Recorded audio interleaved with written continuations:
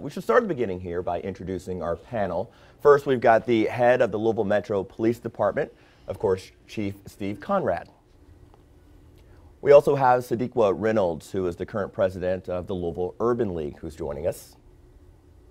Dave Muchler is also with us. He's the current president of the River City Fraternal Order of Police. Also, we have Dr. Ricky Jones, who serves as the chair of U of L's Department of Pan-African Studies. He's also the founding director of the U of L Center for Race and Inequality. Pastor Joe Phelps, who leads the congregation at Highland Baptist Church. And we have local attorney Krista Tibbs, who deals with criminal defense, family issues, and personal injury cases. First, thank all of you for joining us. I want to point out that a more in-depth bio for each of our panelists can be found on our WLKY app right now. We have to get that in.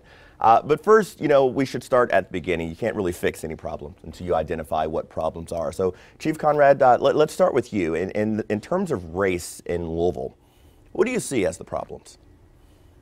Well, I have to tell you, race, I think, is a critical component of everything we do. Mm-hmm. Everything we do in life, everything we do in our community.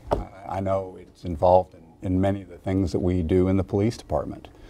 I think so often, though, there is an effort to blame race or to focus on race as the problem in our community, and I would argue that it isn't race as much as it is lack of opportunities, lack of development.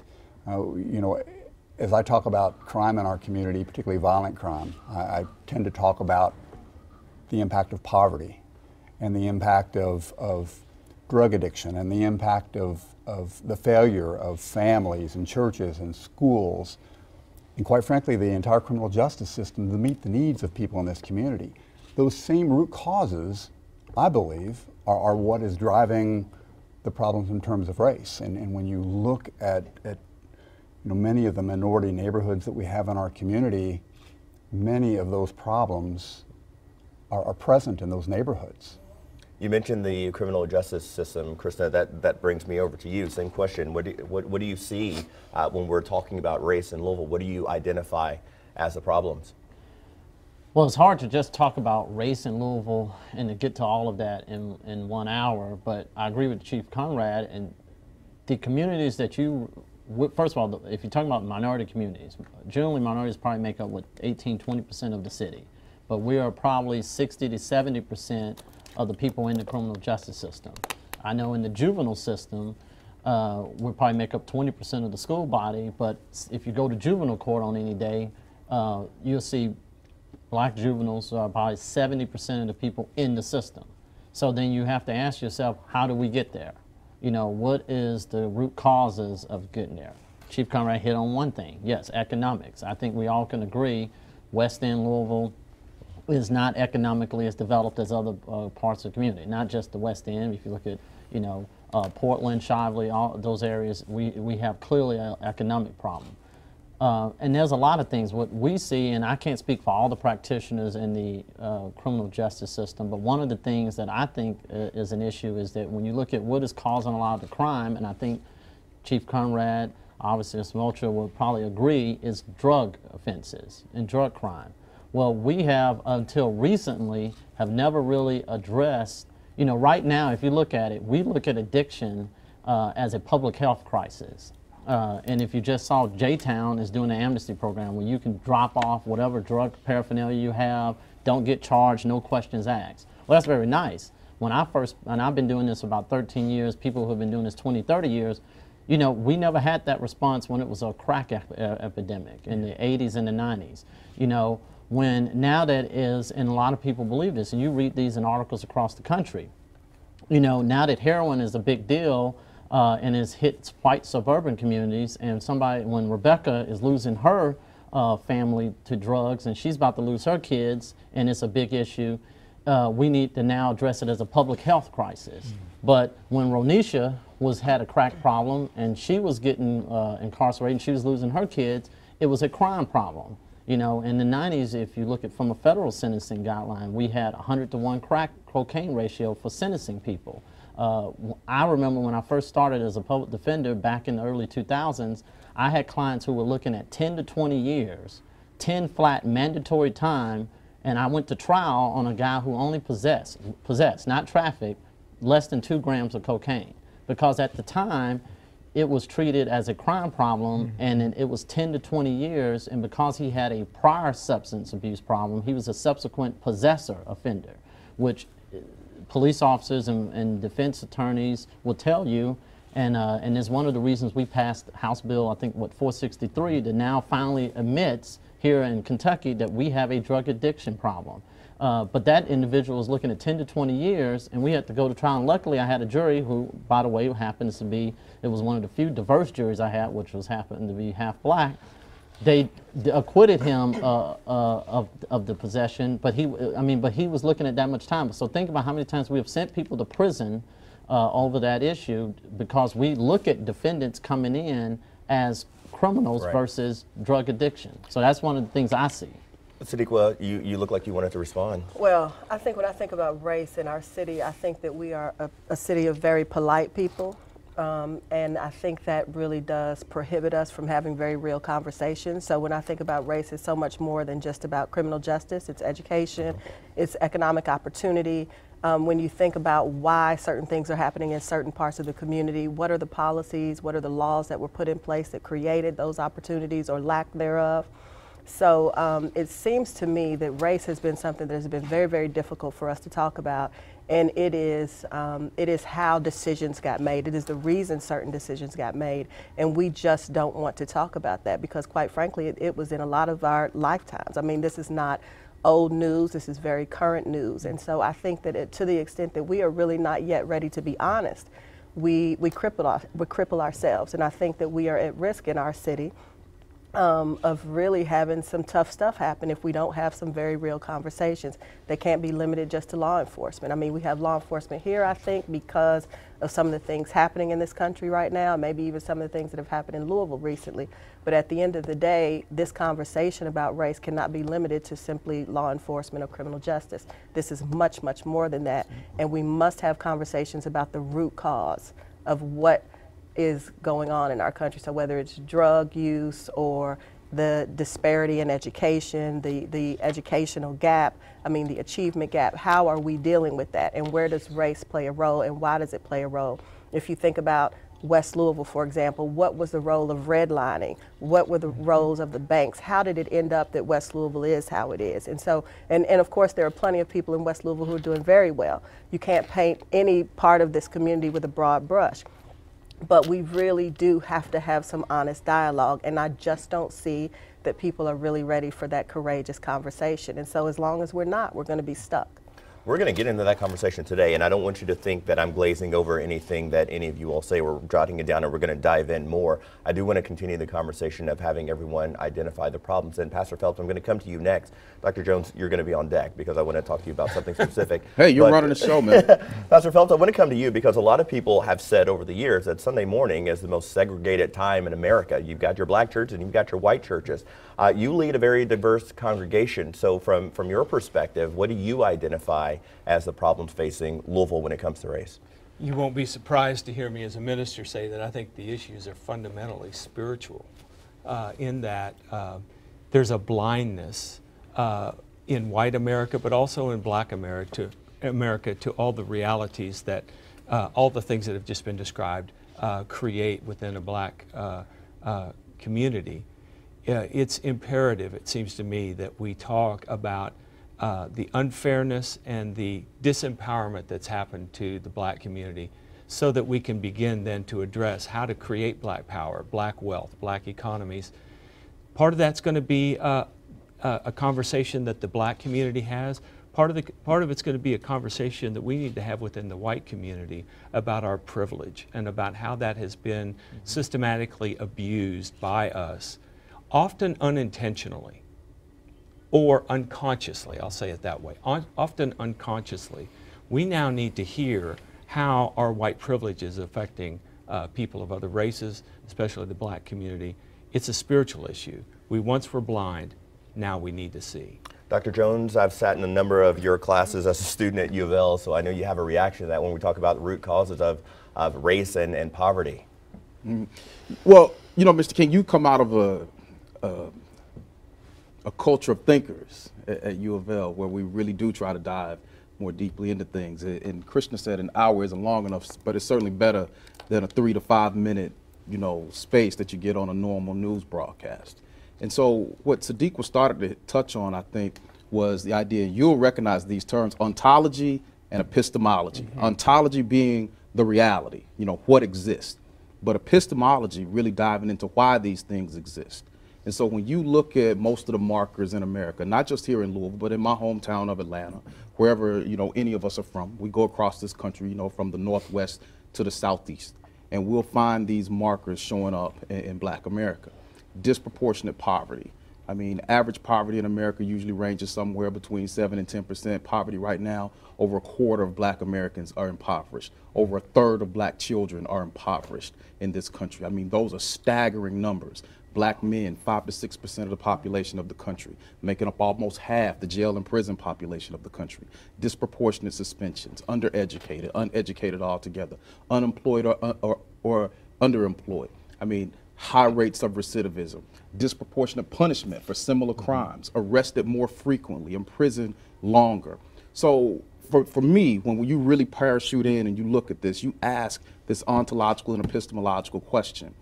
And I think we got two choices. Either Black people are the most derelict, malfeasant people that God has ever placed on the face of the earth, and I include God for you, Reverend. Thank you. Or there is something going on or has gone on wrong systemically in the country, right? And so you're talking about a race of people that did not arrive on the world stage in 1619 as slaves, certainly, and that's what education does for you when you understand what has gone on with Black people before that. But in this country, they arrived on the stage as that. And so when you look at the long history of this country's original sin, well, actually this country's second sin, because the original sin was the mistreatment of Native Americans, but as we move forward and how Black people have been handled in this country across the board for that long, you can understand why we see some of the realities that we see across the country. So then as educators, as leaders of social justice organizations, as FOP presidents, as chiefs of police, as attorneys, as ministers, all of these things, we have to ask, what are we going to do now in the 21st century to deal with that population of American citizens, right? Not people from somewhere else, not aliens, from another planet, but American citizens. Men, women, children, and babies who have lives, hopes, aspirations of their own, who deserve to be treated as human beings and given the best chance to make it in dire circumstances. How do we address what's going on? So we can't talk about these things in compartmentalized or bifurcated terms, right? We can't just say, well, it's race or class. No, it's both. Right. Black people are disproportionately poor. Why? Those things are linked. Black people disproportionately go to poorer schools. Those things are linked. What's going on with that? And so that's the bigger issue for us to handle, and it's tough to get our arms around, right? And so when we have these flashpoints, people tend to go to their corners and they'll take rather extreme views, and they're going to defend what they see as theirs, right? And quite often that lines us up along lines of race. But the reality is we have good people on both sides. But we can't just have good people on both sides who do nothing. I think Sadiq was right, a very polite city here. A lot of folk, and this is a country of rugged individualism, so everybody's kind of, as you say in the projects, me, my foe, and no more, right? And they want to take care of themselves as individuals, and they don't care about the collective, where the reality is if the collective suffers, at some point, that's going to spill over onto you as an individual or into people that you care about. And so Dave, that's you come from an interesting perspective overseeing the FOP. You've got your hands in a lot of different avenues in the city. From your perspective, what do you identify as the problems? Well, I think, everybody here on the panel has talked about some of these root causes, which obviously cause a lot of frustration in minority communities. And if you look at, it doesn't matter what city, county, state you're in, the one thing that remains constant is that, at least for the most part, there's law enforcement. We're omnipresent.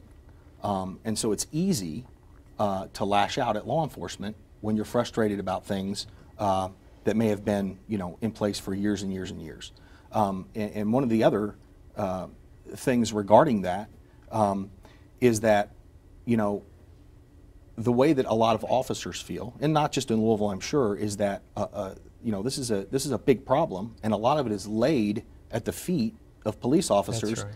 And oftentimes, though, by the time street level police officers are involved, we have to deal with the situation at hand, and it's almost too late for any other type of intervention. But okay, we have to deal with what do we have here? Do we have a crime? Do we have something we can help somebody, you know, out with? What do we do? And by the time it gets to us, you know, it's too late for us to start talking about root causes when we're at the corner of 9th and Liberty talking to somebody on the street who has been assaulted or just assaulted somebody. But I think that there are a lot of folks out there who want to lay these issues at the feet of the police, and unfortunately, it's going to take a whole lot more than law enforcement to solve a lot of these problems. Well, then where's the common ground? That's the question then. But I disagree with that. Okay. Because I don't think that people try to lay all of these issues at the face of police. No thinking person would say that police are responsible for poverty. No thinking person is going to say that police are responsible for the crisis of faith in religious institutions. That's because of many ministers around this country across the lines of race turning churches into banks, into businesses. I mean, and they have to deal with that. That's their stuff. But what people do get upset about is that what they do lay at the feet of police, whether that be in Louisville, Atlanta, or in LA, is when officers make mistakes, where innocent and sometimes unarmed people are not just injured, but killed. Now, you can simultaneously, and so there's lashing out from the community, but there's also lashing out from law enforcement, which is, these are agents of the state, right? And agents of the state all carry a particular responsibility when you talk about having people's lives in their hands. So we can simultaneously say, look, all of us appreciate police. Most of us do. It's gonna be the rare person you find to say that this would be a better society without police. But we can simultaneously say that, like all of us, when police make mistakes, they need to own up to it. And I think people are very, very frustrated when you see unarmed people shot, unarmed people choked to death on the streets of New York, an unarmed black child killed within 2 or 3 seconds of an officer arriving. You see a situation in LA recently where a mentally challenged man who was just asleep on the lawn, unarmed, killed by police. You see a situation in Miami where an autistic guy has his caregiver shot, and thankfully the caregiver didn't die, and he asked the officer, why'd you shoot me? And then the response is, I don't know. And so if somebody makes a mistake, if my child makes a mistake, I'm going to say, hey, you were wrong, and I got to correct her. And if I make a mistake towards her or anyone else, I got to admit that I'm wrong. The question that people are really asking around this country, when do officers, when do police departments say, hey, this right here, this was wrong. We cannot condone this. We cannot condone this officer killing this 12-year-old child. We can't condone that. And I think, you know, that's a really simple, humane thing, that we don't close ranks when serious mistakes happen sometime, and other times absolute atrocities happen. And so what that does, that taints the hundreds and thousands of officers around this country who are good, law-abiding, upstanding, hard-working people who go out every day and they have the right to come home. But innocent people have a right to go home too. And so that's a simple thing. No, and I think the lack of acknowledgement of those mistakes is what prevents any sort of healing, any sort of growth, any sort of movement. And I think that is where we run into problems. I mean, at some point, you know, you get the answer, well, there may be a lawsuit or there's some legal reason, there's some investigation, but that ends. And then there is still never an apology. And that is really a challenge. It's a challenge in our community. It's a challenge across the country. And I think law enforcement never should be, nor do you want to be, painted with a broad brush. But sometimes, and I've heard you before, Dave, your brush is pretty broad, and I don't think that's fair. And I think those are the kind of things we've really got to get through, and we've got to work through as a community, because we are here, and the words that we use are powerful. We can change people's responses to, you know, what happens in our community. I think we have to be responsible, you, me, you know, all of us, in how we say things and how we address things, particularly in your position where you're representing, you know, an entire police department. I understand that the chief speaks for the department, but you have been elected by those officers, and so I think it matters what you say. And I think that's why really we wanted you to be here, to really talk from the FOP perspective, because I think that is important for us to really challenge and push back on some of your thoughts. Well, and I understand that, if I might respond. Of course. I will say that I agree that law enforcement should be used as a bridge whenever it can be, obviously, because we are here to serve the public. But I disagree with the fact that there should never be pushback from law enforcement. We have to remember that, yes, we have, you know, training, a police academy, training, things like that. But in the end, other than the training that we have in order to do our job as law enforcement officers, you know, the chief is in his uniform today. He is no different than any of us, but he's got that uniform on. He's a human being who has a job to do, and he has training to do that job. Just like all the officers that work for the police department have that job. And we, by the way, we don't have conscripts. We have, you know, this is a fully volunteer police department, and we have officers who go out into the community and serve that community every day, now for 12 hours a day, a lot of times. And obviously they want to go home, and citizens want to go home as well. But my point is that, you know, who else that doesn't have a vested interest in Portland or in Russell or in California will go out there and serve those people and try to make it better for them? I mean, law enforcement does that. And well, aren't there several organizations that would do that? Well, I'm sure that there are other organizations, but obviously, like I was talking about earlier, what people see every day is law enforcement out there responding, you know, to calls for service, things like that, from the public.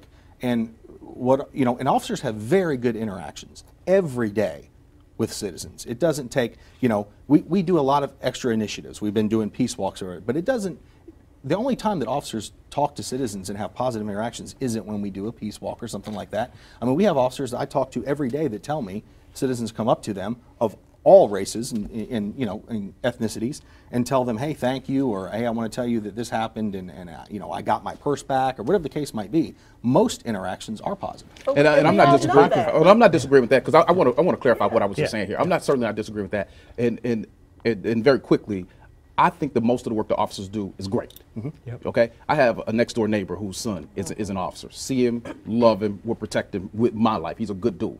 Okay, but here's my point.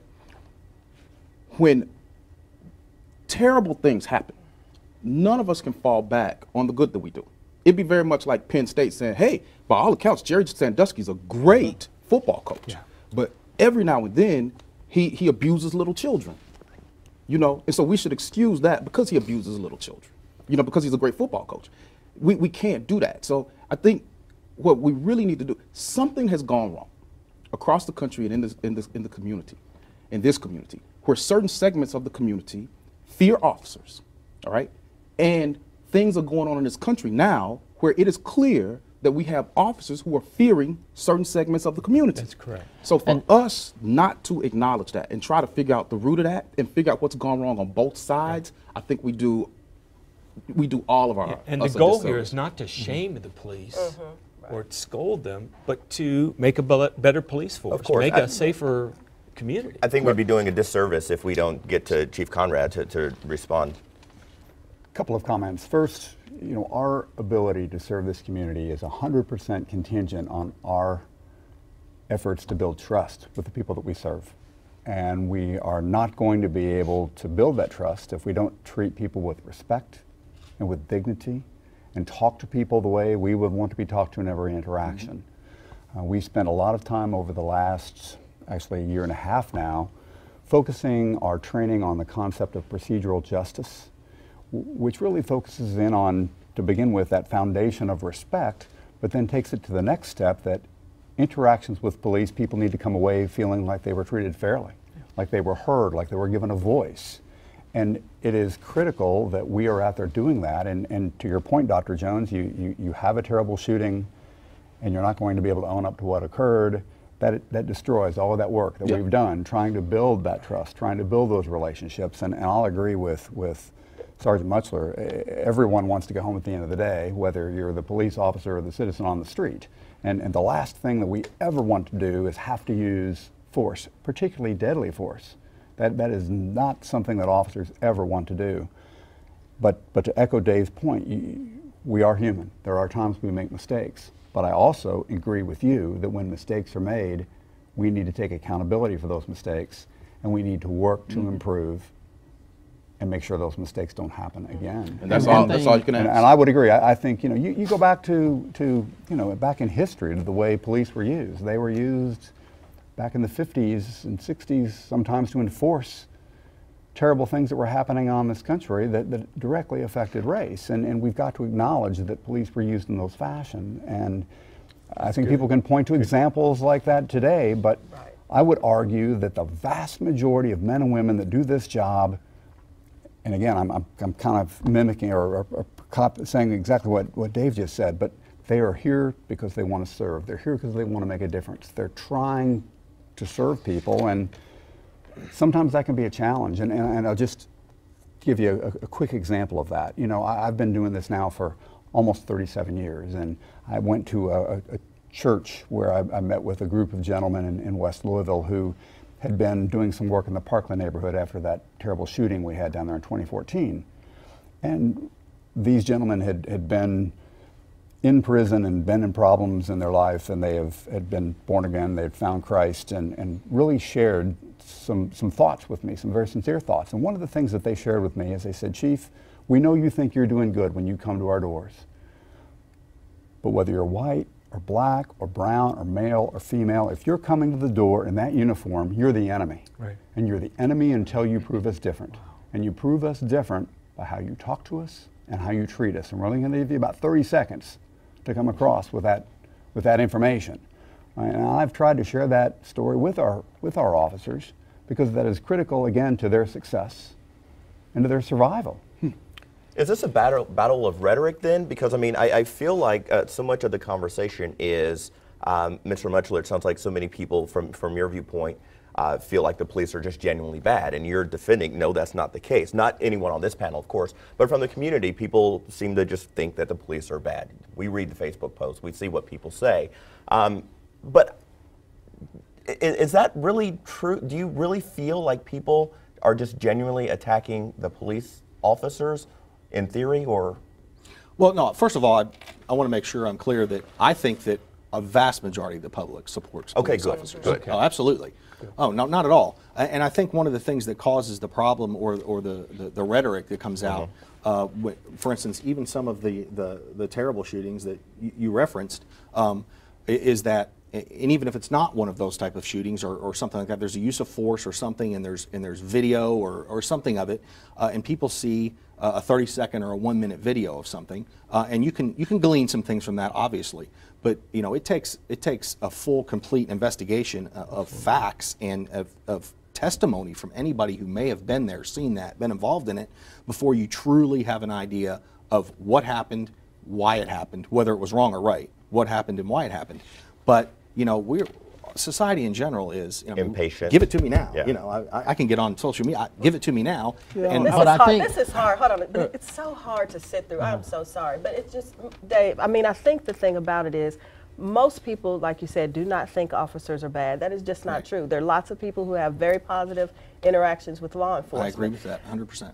And I guess when you talk about, you know, maybe some folks being frustrated by a video, I mean, think about the benefit of the doubt that is so often given. Think about the last shooting that we had here in our own city. We've had no protest. I mean, there are a few people who are, you know, maybe upset, and I mean, everybody wants answers. The chief even said he wanted answers. To be questioned does not mean that people don't support. And I think that's sort of a little bit of the frustration that I find. We all have, you know, people who we love that are officers. We know somebody who's an officer. Most people can probably think of someone who they've had an interaction with that was positive. So we don't start from a place of hate or dislike. That's not really what it is. This is really about when you do something wrong, can you be questioned? Am I somehow or held accountable? Yes. Or held accountable? And I think that's what the frustration, and that's what I was about to say is that when people get mad, I think we're naive to think that Baltimore, Ferguson, Rodney King, the riots there all happen because of one unarmed shooting. It is officers get charged with something, they go to court, and they're not held accountable for that. You know, you look, or when you have something that you clearly can see that this was, like if you look at the Fernando Castile, that situation, if you look at something, unless evidence comes out differently, we can all look at that. And if you talk to officers, and I talk to officers every day in this, and if they're not on the record and they'd say, hey, I think that was wrong. But when no one comes out and says, hey, this is wrong, and when officers are charged and they go to court and they are acquitted, or they're not charged because they're treated differently, then that's where the frustration occurs. I mean, those incidences in Ferguson and Baltimore were not just one isolated incident and then all of a sudden we had a riot. It's been brewing, and that's the boiling point. And so I think that what's been brewing for all this time is seeing people go to court, and it's like, well, if that happened to me, my son will be going to prison for a long period of time, but how can they come in our house and nothing is, and they're not held accountable? You know, and like I said, I have a lot of people. I mean, majority of the police officers I work with, yeah, very hardworking. They try to be dedicated. They overwork. They have a lot of cases. You know, it's just hard. That's just what happens in the criminal justice system. But I think the lack of accountability in the response is what causes the frustration, and the outside community looks at it and says, you know, our communities are treated more like a police state. I mean, I have so many clients who tell me they think that when they're in the West End, that it feels like they're in Iraq. You know, they get pulled over all the time. They're walking down the street. You know, I had a number of people who were very upset about the Viper unit. I mean, for the last 10 years up until, I know it's now the 9th unit, a mobile unit, but how they felt that they're getting pulled over, frisked, thrown down on the street, and they said, well, this doesn't happen to me when I'm in the East End, but it only happens to me when it's the over-policing in my community. So I think that is, you know, what is causing a lot of the frustration. Chief, do you acknowledge that as a problem, and if so, how do you combat it? What I will acknowledge is that we have some significant crime problems in our community. We have had 69 homicides already this year. Last year we had 80, and that's the most we'd had in 39 years. At this rate, we're going to well surpass that. We have incredible problems with shootings. We've had over 300 shootings this year. Many of these shootings have focused in on about 6 or 7 neighborhoods in our community, and most of them are in West Louisville. We are trying to focus our policing efforts on the neighborhoods that are experiencing a disproportionate amount of crime. And we owe that to the people who live in that community and work in that community to try to do what we can together with them to make it a safer community. Officers will contact people in legal fashion. If there's a traffic violation, they are authorized to make a traffic stop. If they see somebody walking down a sidewalk, they can engage anyone in a conversation, and given reasonable suspicion to believe a crime has occurred, they can stop and talk to that person. But it is not so much a focus of over-policing as it is trying to get a handle on what's occurring in that community, and we try a number of different outreach opportunities to make sure that we're engaging people to try to develop information about what's occurring. Every time we have a crime, I'm talking about our anonymous tip line. We want to solve the problems. We want to reduce the shootings. We want to reduce the homicides. And you're not going to do that if you're not in the neighborhoods where they're occurring. And so our focus has been on 2 things. They have been focused on the neighborhoods that are experiencing the biggest in terms of numbers of violent crimes, but also we've tried to identify and focus our efforts on arresting and holding accountable the people that we believe are out there pulling those triggers or selling those drugs. Go ahead, Reverend. Well, I'd like to switch the subject a little bit, not to get the police officers off the hook, because I think there is a place where they need to be on the hook for at least being able to acknowledge when wrongs or have occurred by police. But I want to come back to your fancy university word of epistemology and ask, why are there so many crimes in West Louisville? Why are there so many shootings? And I think we come back to the question of empowerment and economics. And here we are at a place where really the police, you all are being asked to do something, keep peace in a place where there really shouldn't be peace, because people have been oppressed and held down. And they may be acting it out in the wrong way, but their anger is reasonable. They've not had the privileges that I've had as a white male, and I'm just now recognizing that. And so I will say, at least as a churchman, on behalf of myself, I guess, as a churchman, I repent of that. I do apologize. I recognize that for many years I've lived I never even heard the term white privilege for years. Now I've heard it. Now I understand it just a little bit. I'm like the blind man in the story in the New Testament who sees a little bit. I see in part. But what I see is we've got to not only talk about police and policing and symbolic acts, we've got to talk about those things that will empower the masses, not just the few, but the masses of people who live in West Louisville. But that's great for you, but there are a whole lot of white people that don't think white privilege exists. Well, that's my job. There are a whole lot of white people in this city, right. in this state, in this country, running for president, who believe that the playing field in this country is level, and everybody gets whatever they work for. Right. And so this whole idea of race, white privilege, racism, oppression, marginalization, some even make slavery a positive thing. Okay, we have people who make those arguments. But back to the chief real fast. And Chief, you know, you my dude. They were fed. you my guy. According to Bill O'Reilly. But here's the flaw in the chief's argument. You gonna agree with me on this? Just because you have communities that have higher frequencies of crime and greater percentages of criminals for whatever reason, okay? Certainly lack of opportunity, undereducation, all of these things quite often creates different underground economies, different realities for people. When you talk about people doing drugs, I know, I have a mother who's done drugs ever since I can remember. People who do drugs are just like alcohol. People drink to escape when they overdrink. People smoke crack to escape. They smoke weed to escape. That's what they're doing. And it goes back to Krishna's point. Then you're going to take some of these people who are doing drugs or even selling some of these drugs, right, that are not necessarily harming people in the same way that we see many other things harming people.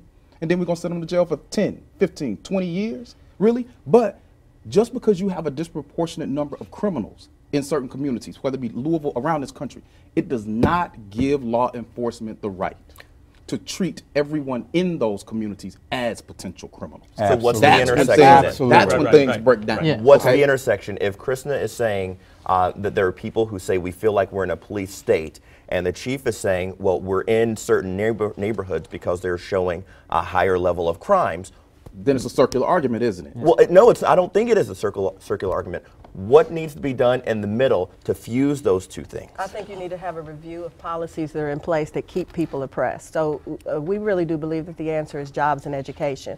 And so where we spend money building jails, where we spend money doing things to confine people, when do we spend money to empower? When are we going to invest? When are we really willing to put our money where our mouth is? No, we're not talking about police. We're talking about race. We can That's pivot right. from police now. But we can, because the thing about it is, I think somebody said it here earlier, the police are following somebody else's command. That's right. I mean, they are enforcing laws that are in place. Whether those laws are just or unjust, we need to have that conversation with someone else. But at the end of the day, what has always been missing is the investment in real education for everybody, that equality in education, the opportunity for employment. The people do not want to talk about how beneficial the good old boy network is. Even if you're talking about catching a cab, interviewing for a job, a name on a resume, how does who I am, what my name is, how I look, impact my opportunity? And so how does where I live, my zip code, impact my opportunity? Why is it that if I live in the west end of this city, my life expectancy is shorter than someplace else? What do we need to change in order to make a difference there? Why don't we talk about why we can't get real significant investment in West Louisville? Why can't we do that? Why do people say we're not going to spend $7 million in West Louisville on food port or whatever, you name your project? Why not? You've spent millions of dollars keeping people in West Louisville from opportunity. You haven't had any commercial investment. When is the time to say we're going to concentrate the money, we're going to concentrate our efforts, and here's what we're going to do? Because the reality is most people in that community are law-abiding citizens who want exactly the same thing that you want, to get up in the morning, go to work, take care of their families, and make it home safely every day. And that's what they want. So when are we going to do what is necessary to give folks the opportunity? And I'd like to say this. I use this example because I do think people deny privilege. They don't understand really what privilege is, and white privilege feels like it's so strong, it's a little bit offensive to some. Here is your privilege. Think about a snowstorm.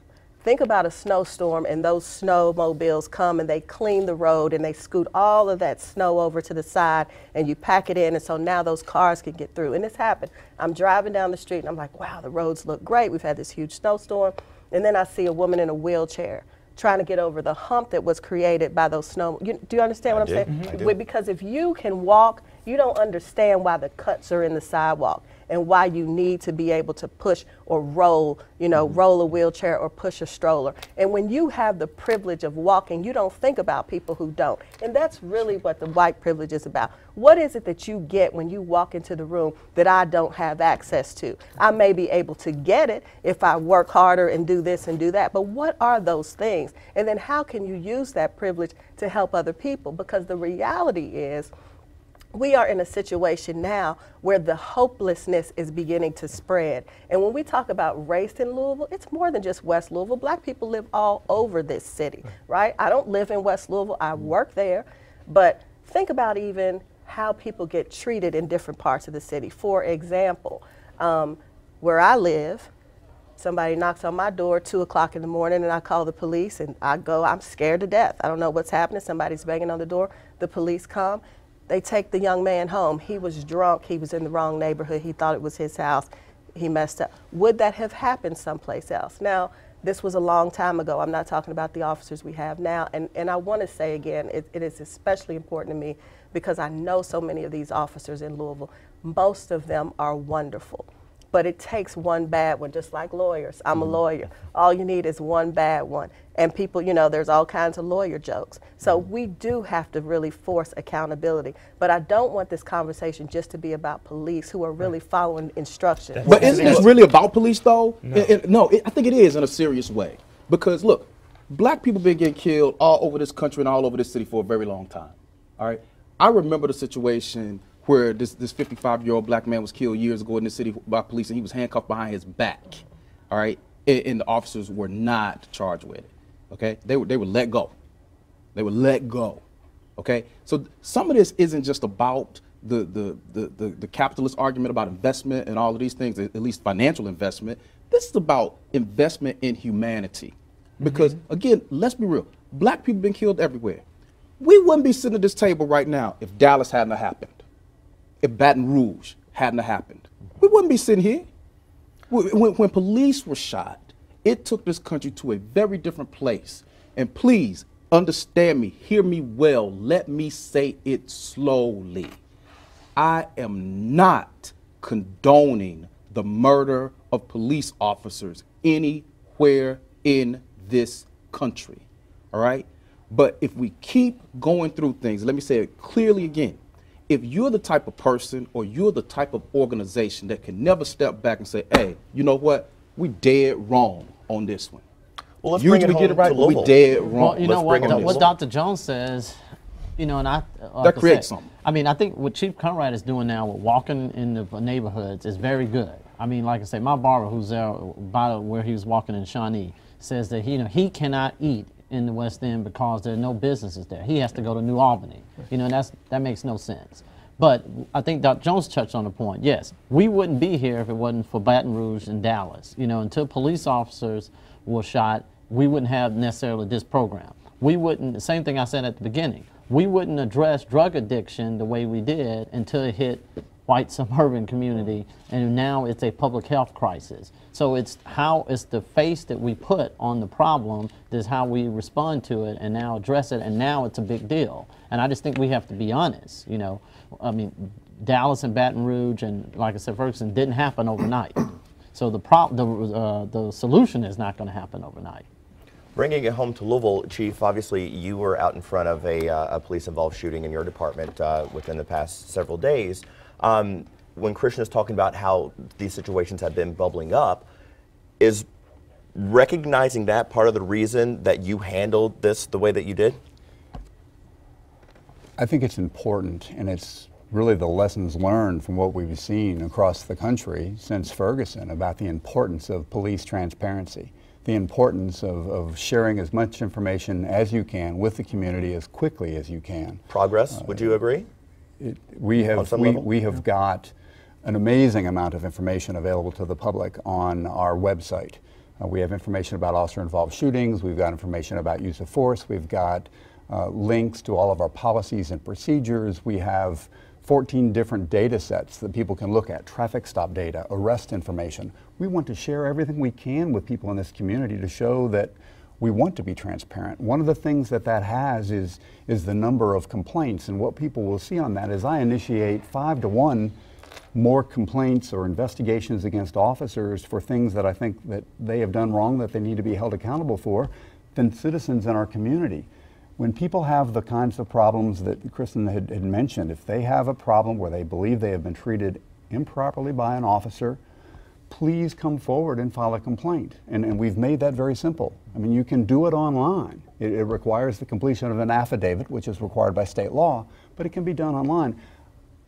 I want our department to do the best job it can. I want us to do all that we can to try to serve this community and to make it better.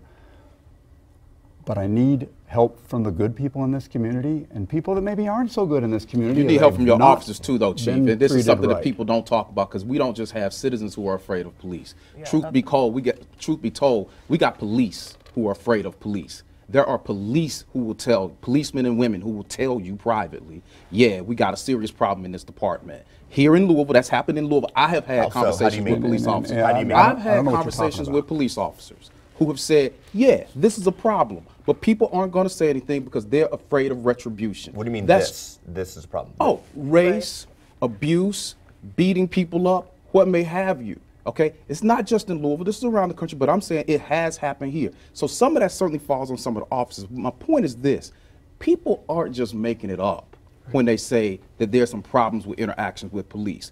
So if you have officers who have trepidation about their own, okay, then there's something going on culturally there within a department. And again, this is not unique to Louisville. Let me be clear, because sometimes it's almost like, you know, if you don't totally praise police, then you're totally demonizing them, you know? And that's not what I'm doing. I think you're a great chief. I think you're a great human being. I think you're doing the best you can.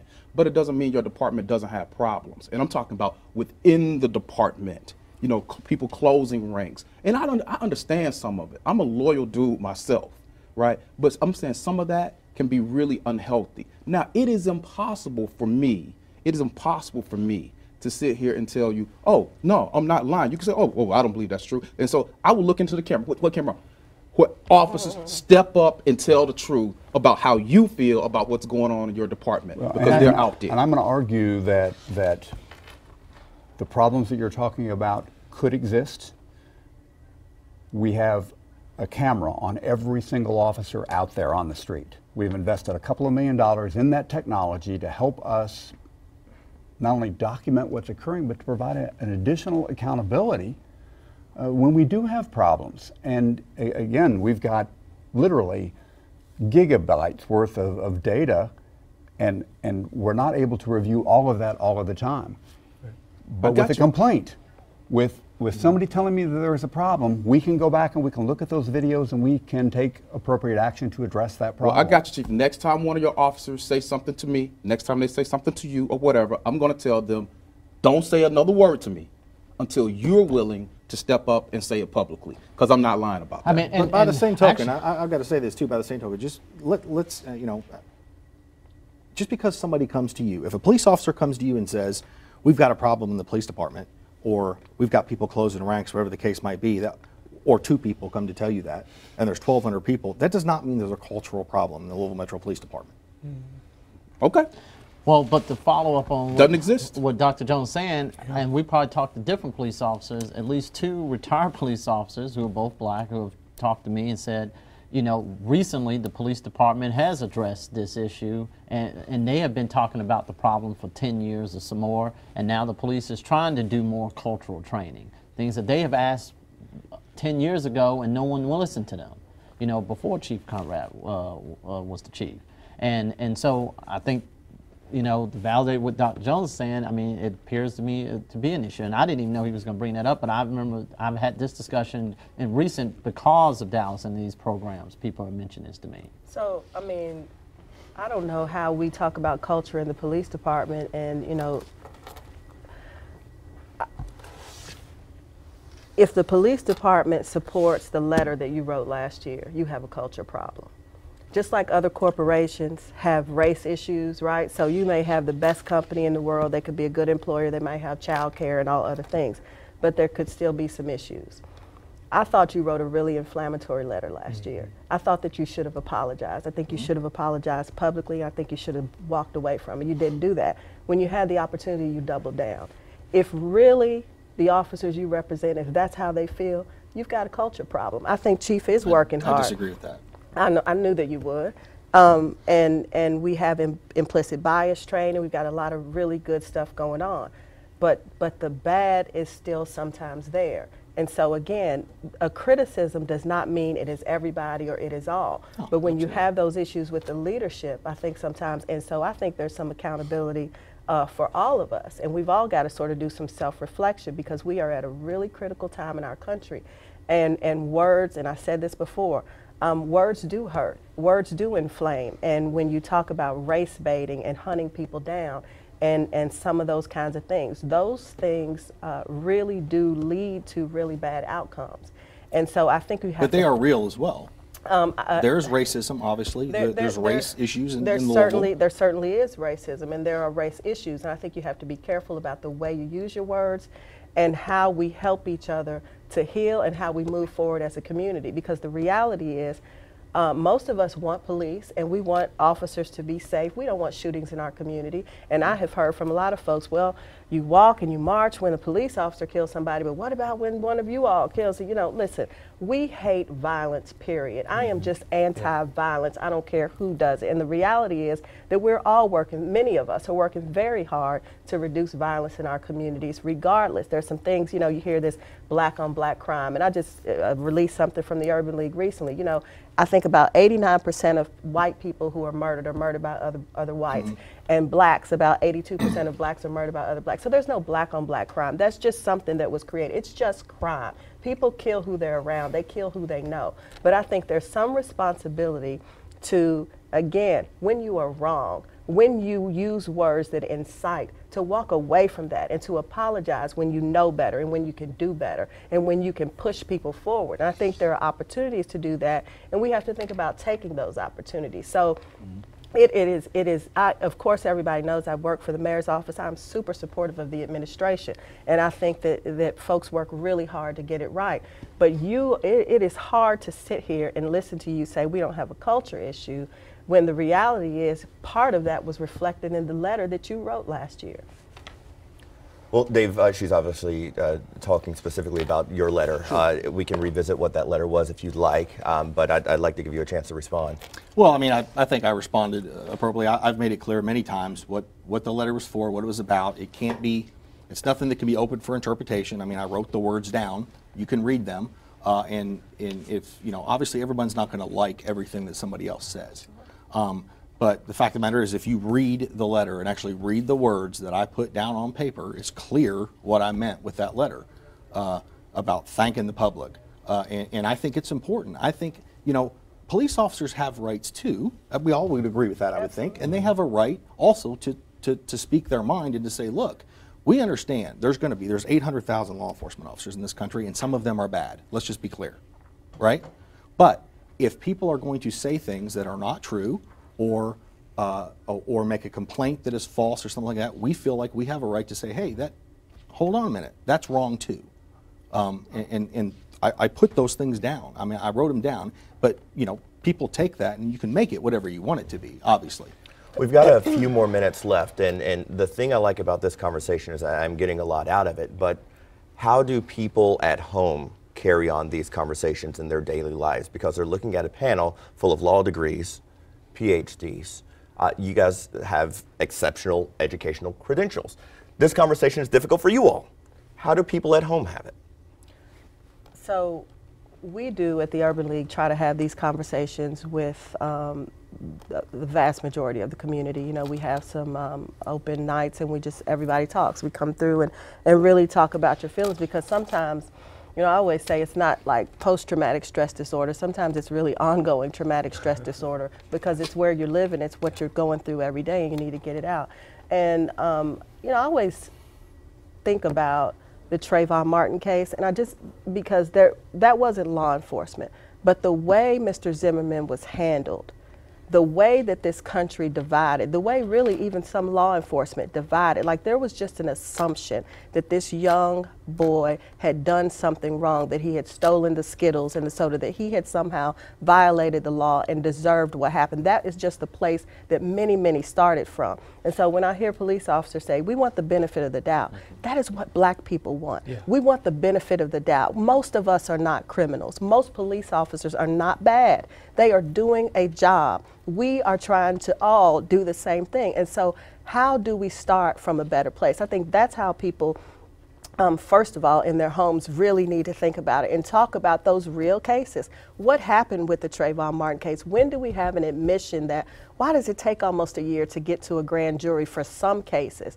And then others, if you did something right now, you'd be at a grand jury in no time. In an hour, you got 6 to 12 people that could be indicted. But what are those special cases that take so long? Or you know, when you have a grand jury like it was in Ferguson, 6 hours and you have no indictment, which chief and the sergeant will tell you, our grand jury, everyone gets indicted in five minutes. Yeah. You know, as the old law school adage go, you can indict a ham sandwich. And so those are things that are hard to explain because, you know, I talk to people every day who don't have law degrees. You know, my clients don't have law degrees, a lot of their families, I mean, they don't. And those things are hard to explain because I have to tell them, hey, this is what you're being offered. Well, how come this person over here, you know, they don't indict him, they don't indict this officer, and I bet that, you know, the chief will tell you a lot of the problems, you want good public relations because it's hard, a lot of the homicides and things you're having trouble solving is because you have trouble getting people who want to cooperate. Well, and that's so, gonna change. All this, you know, we have PhDs, JDs, whatever. We didn't start there. You know, right. She started in the ghettos of the Bronx. I started in the projects of Atlanta. But the bottom line is this. People are tired of the mysticism, the legal mysticism, the religious mysticism, you know, the political mysticism, all of this stuff. This stuff is happening too frequently now, okay? It's too frequently. And people are seeing it, and they're going to demand answers. People are involved. Technology, it's just not letting people hide it. Well, I got to tell you, this has been one of the most illuminating conversations that I've heard on television in a long time. So I thank you all for being here, and I thank you all for joining us. We are hoping to continue the conversation. We hope that you continue it in your own homes and also your neighborhoods. We all have a stake, obviously, in improving the racial health of this community, and we can all play a role in moving our city forward. So for everyone here at WLKY, I'm Eric King. Good night.